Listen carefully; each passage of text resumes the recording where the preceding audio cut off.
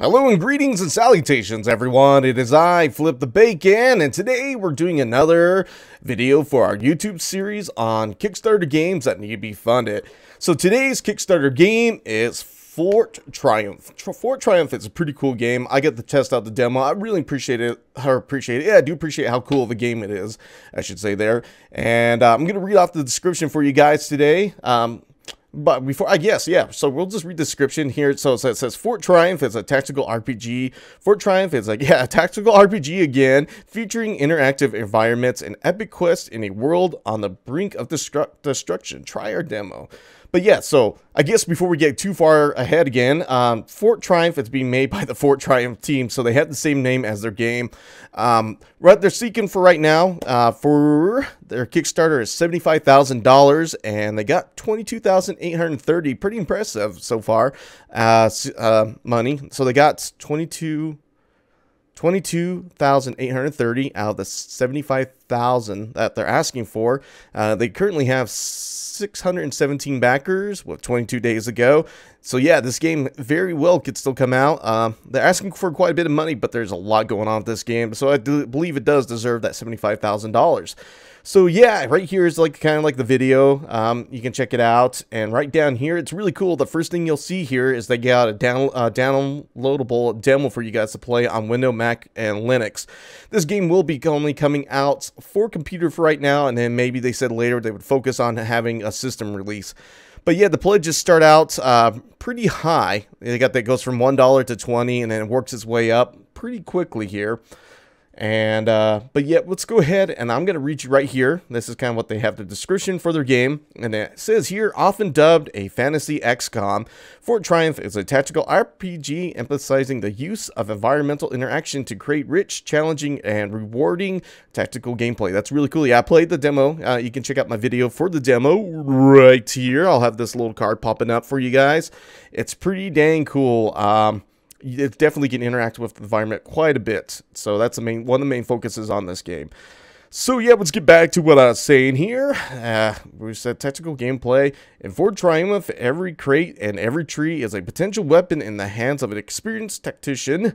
In order to succeed, you will have to burn, freeze, topple, kick around, or outright destroy the scenery at the right moment. Our game includes hardcore tactical turn-based gameplay, fully interactive environments at your disposal, heroes evolving by learning new abilities from their class skill trees, non-linear contextual generated missions and quests, and strategic gameplay on a world map. No, I haven't seen what this is. I think this is just music. Let's see here. Yes, it's just the music for the game. So before we get going too much further into the game, I'm going to go ahead and upload the video, or a video from their Steam store for you guys to check out. It's just kind of showing basic gameplay of the game. Enjoy!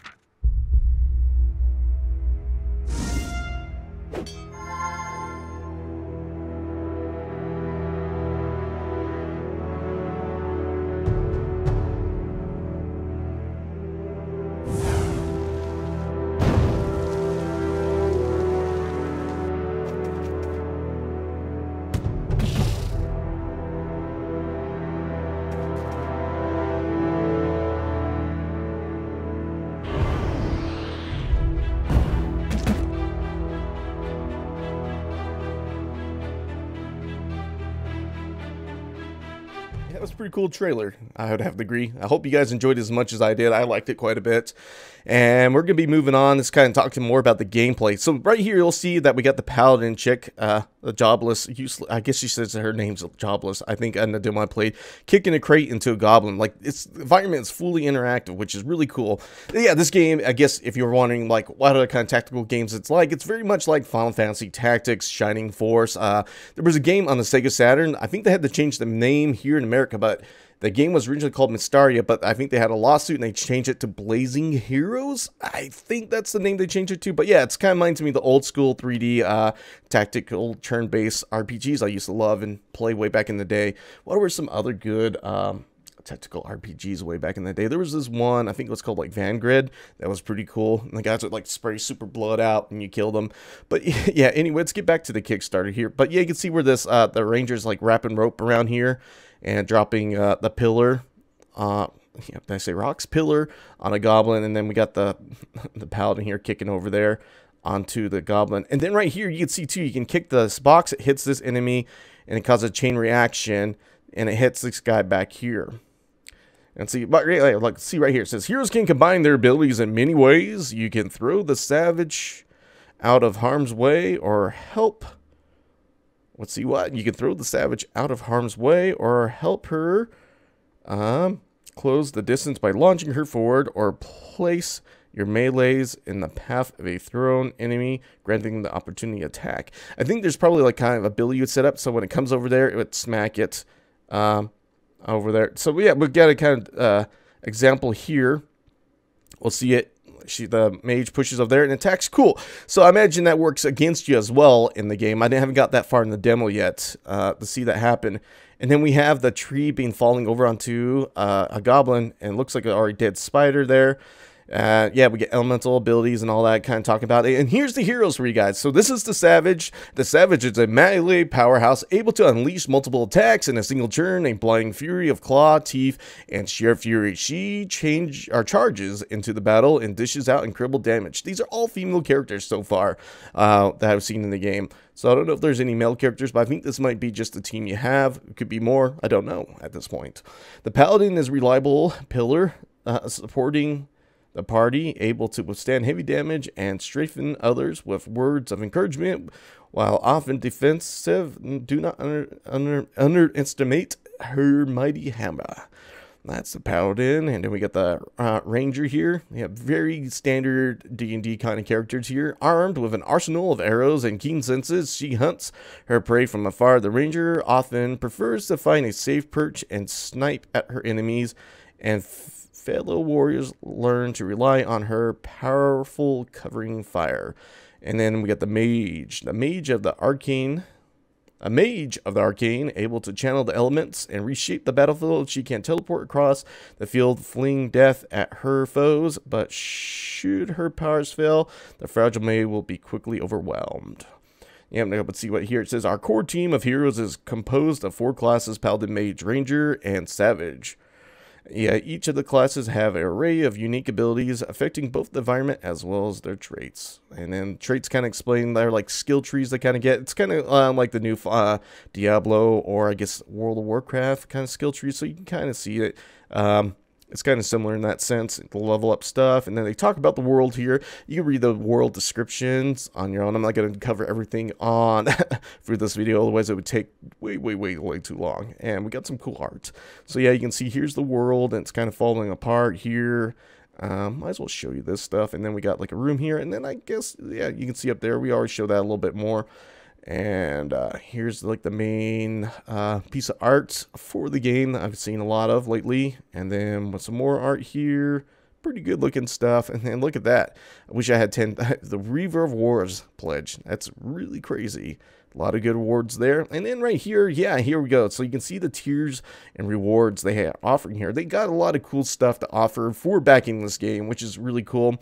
And yeah, they're going to have beta access if you spend $30 or more at that point. And then we got the VoIP session. I never heard of that word, so I don't know what that is. It'd be cool to look up, I guess. And A day in the office, early access party, and design a hero class. So I guess they're going to have some more hero classes, and then you can pay additional $15 to get an extra copy of the game. And then, yeah, you can see the pledge awards here to get the developer updates forum badge, dev poll, access, name in the credits, beta access, digital game, digital manual, digital soundtrack, make an enemy. That's another thing is I don't think they have any awards where they actually mail out stuff to you, which, I mean, I really kind of like those things, and Kickstarters, but I hate having to pay the extra funding. So I'm always appreciative when you get stuff that you don't actually have to spend extra money on, which is weird for me because I'm always about that gamer that always wants the physical copies of games. But in these cases, I'm okay with sometimes not having a physical copy of something.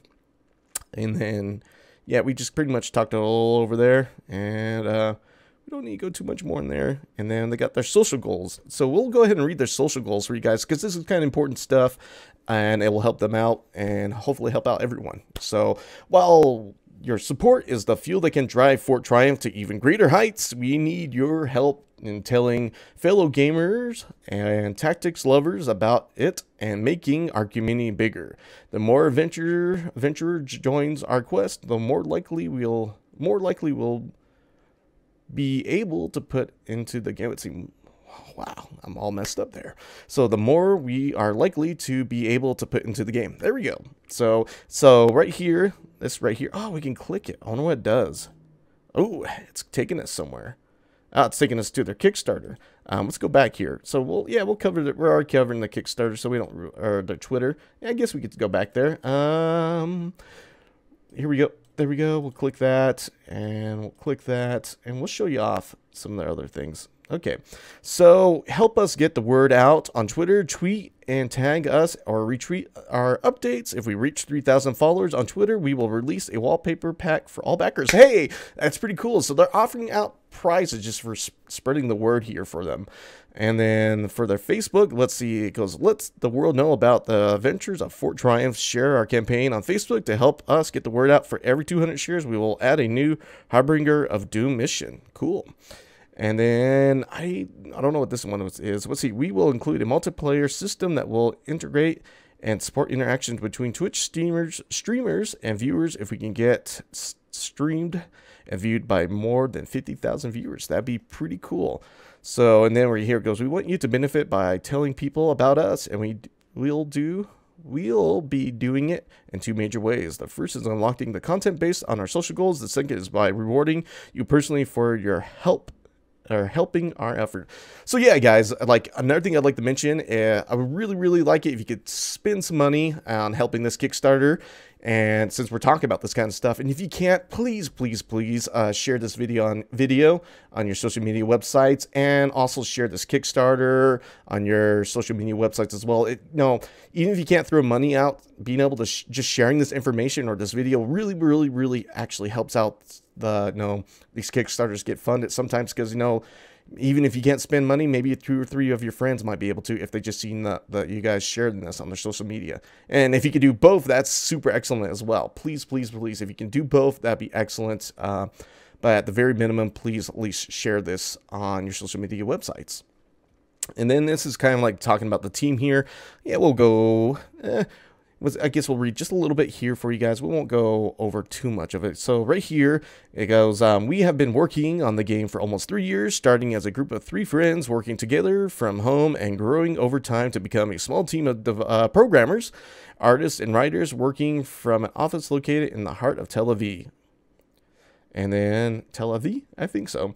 This is our first independent project. We are very passionate about making it and absolutely ecstatic about how it's shaping up. If you haven't already, try our demo, get a first-hand feel of our direction.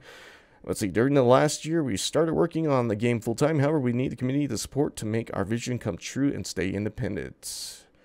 Yeah, cool, guys. And you can read this more. It looks like they're building an office, tearing up some stuff. Good old buddies here.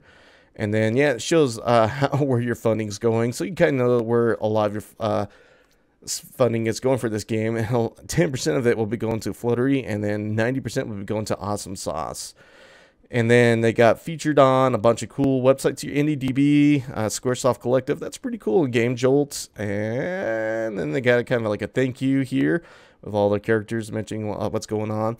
And then we go back up here, and you can see how much money you want to spend on the game. They got those are all gone. The $15 pledge, no more of those. There's a 10,000 pledge, 5,000 pledge, 2,000 pledge, 1,000, 250, 150, 100, 85, 60, 45, 35, and 30, and 20. Cool. All right, yeah. Oh, plus right here, guys, download the demo for whatever system you guys are using. It's right there. And I guess we don't have too much more to talk about. But yeah, I hope you guys enjoyed this as much. I hope this video was enjoyable for you guys, and you learned a little bit about this game.